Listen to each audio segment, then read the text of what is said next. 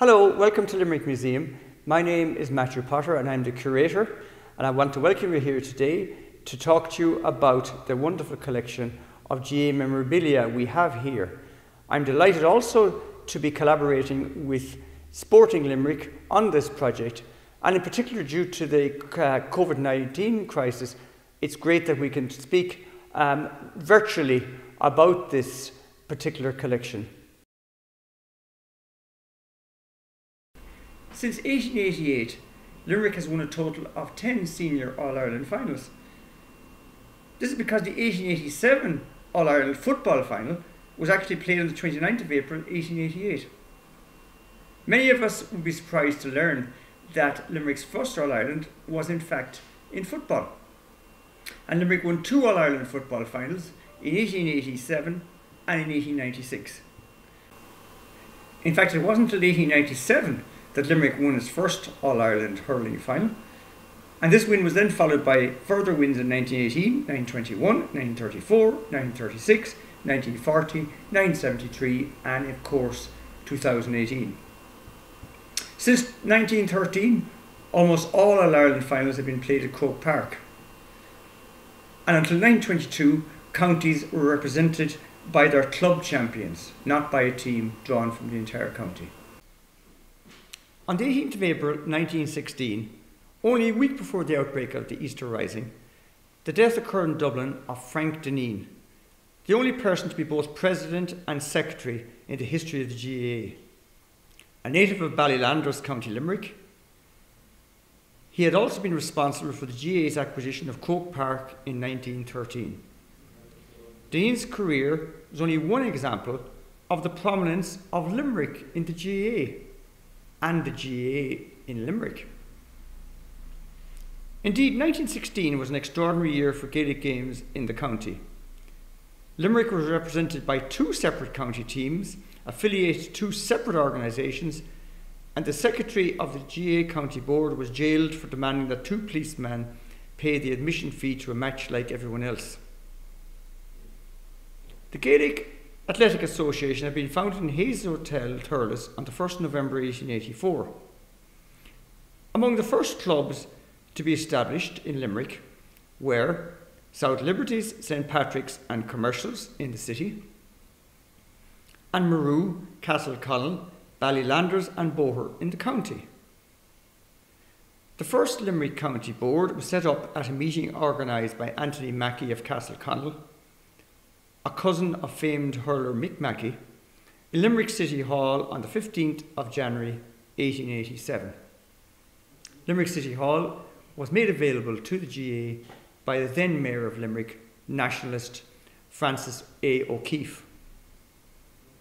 Patrick O'Brien of Limerick City became the first president, and Michael Looney of Carrick-on-Laois became the first secretary of the Limerick County Board. Later in that same year, Limerick, represented by Commercials Club, won the first All-Ireland football final, that of 1887, although in fact it wasn't actually played until 1888. For the first 20 years of its existence, the GAA was divided by bitter disputes, both nationally and in Limerick. These were mostly caused by the role of the Irish Republican Brotherhood, also known as the Fenians, in the GAA. The IRB hoped to use the GAA both as a source of recruits and as a cover for their activities. From 1886 to 1888, the IRB took over the GAA Central Council, a move strongly opposed by the Catholic Church. In Limerick, Anthony Mackey, Patrick O'Brien and Michael Looney were all members of the IRB. This resulted in the establishment of a rival county board in 1888 by Father Eugene Sheehy, parish priest of Bruree and granduncle of Dr. Conor Cruz O'Brien. Later, the parallel split also affected the GAA, and as a result, it went into a steep decline in the 1890s, both nationally and in Limerick. It was during this time that rugby took hold in Limerick City, filling the vacuum created by the GAA's decline. However, from 1900 onwards, the Limerick GAA underwent a great revival. In 1902, the City Board was established. In 1904, the Thomond Feis was first held, jointly organised by the Gaelic League and the City Board. And throughout this period, the number of clubs increased steadily. My friend, colleague and fellow historian Tom Toomey has written extensively on the National Association of Gaelic Athletics Club, a rival national organisation that broke away from the GAA in 1915.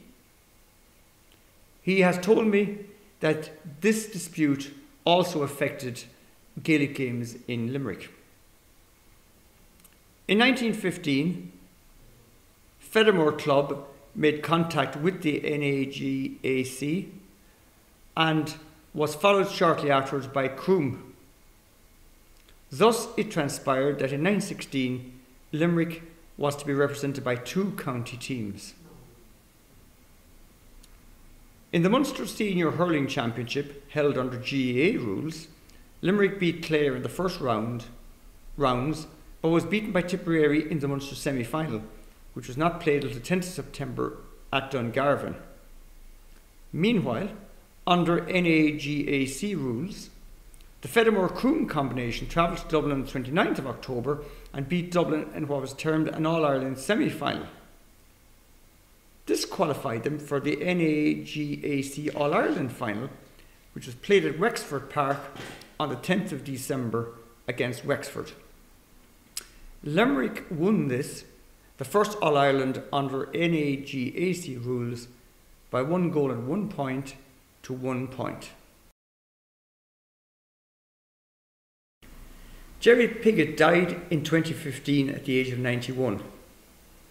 Some years before his death, one evening in Herbert's pub on the Dublin Road near Lisnagrey, Jerry had told James Moran and Kevin Herbert of Ahan GAA that he would leave them his magnificent collection of GAA memorabilia. After his death, they decided to donate it to Limerick Museum in his memory rather than break up the collection. So it was that James Moran and Kevin Herbert met my predecessor, Brian Hodkinson, then curator of the museum, and donated the Jerry Piggott collection to Limerick Museum at the end of 2016. Here's the hurling used by Mick Mackey in the All-Ireland Senior Hurling Final of 1940. And who can forget Limerick's All-Ireland win in the Senior Hurling Final of 1973? This is Joe McKenna's hurling used on that occasion. Here we have a pennant from the same period depicting the entire team and actually giving the score: Limerick 121, Kilkenny 114, and the date and venue at Croke Park, Dublin, September the 2nd, 1973. And of course, before Limerick's wonderful All-Ireland win in 2018, this team was the last team to have won an All-Ireland final for many, many decades, and thus acquired legendary status in Limerick GAA circles. What we have on display here represents only a fraction of the very extensive Jerry Piggott GAA collection, and we are very proud to be able to share these magnificent objects with the people of Limerick. So, for example, here is a very interesting and rare photograph of Limerick's 1887 first All-Ireland winning team, the Commercials GAA Club. They represented Limerick County at the final played on the 29th of April 1888 at Clonskee in Dublin. Then we have another very interesting image of Limerick's 1897 first All-Ireland Senior Hurling winning team, Kilfinnan GAA Club, again representing the county, and the final on this occasion was played on the 20th of November 1898 in Tipperary town. The 1918 All-Ireland Senior Hurling final wasn't played until the 26th of January 1919, And this was played, of course, in Croke Park, and on that occasion, Limerick was represented by Newcastle West GA Club. I think this is a wonderful image here of the legendary brothers John Mackey and Mick Mackey, taken in 1940, at the time when Limerick was at the height of its All-Ireland successes. Here are two hurleys from that same period.